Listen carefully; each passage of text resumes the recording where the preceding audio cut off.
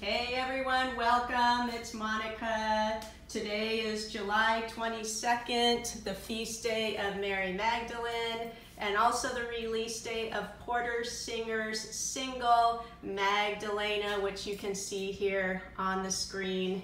And here I am, yo.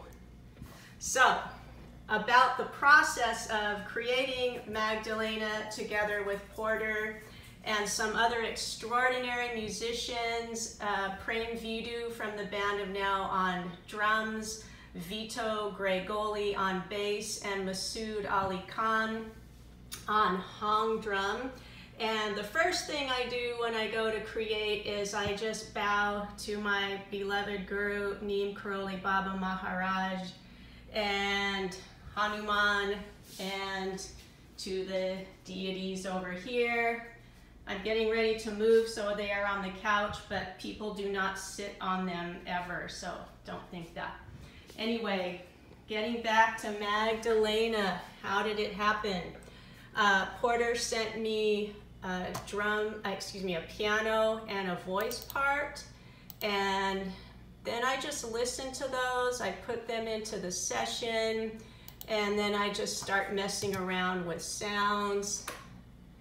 Here it comes. Let me just get into it here.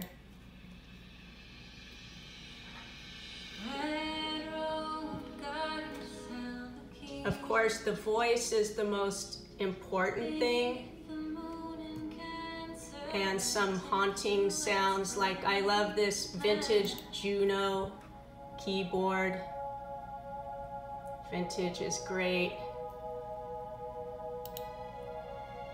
And there's the little strings with it. And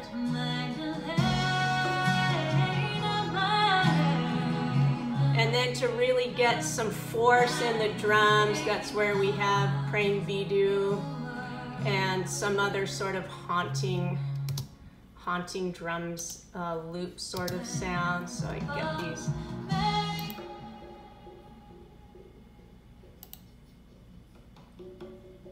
Just to try to give some vibe.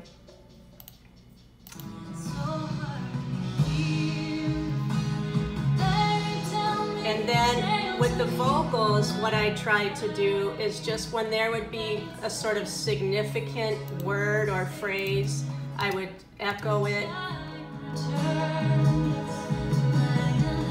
So you can see right here.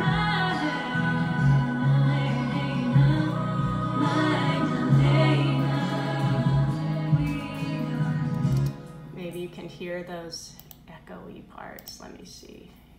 Here we go here.